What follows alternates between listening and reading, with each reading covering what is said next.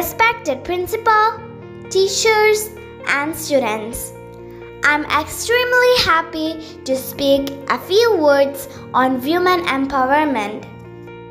Empowering women is the process of making women independent in all aspects of thoughts, rights, decisions, and actions. Empowerment of women helps them to take their own decision with respect to life and family. Dears, women's empowerment removes gender inequality and leads to a balanced economy.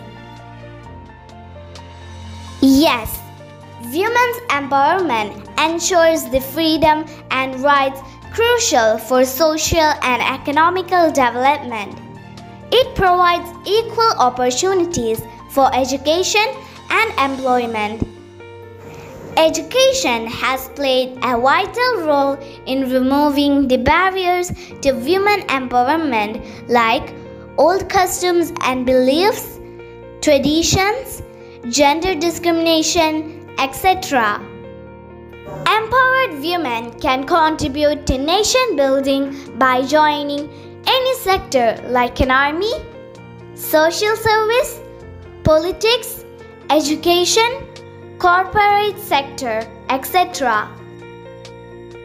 Women empowerment is crucial for the socio-economic development of India.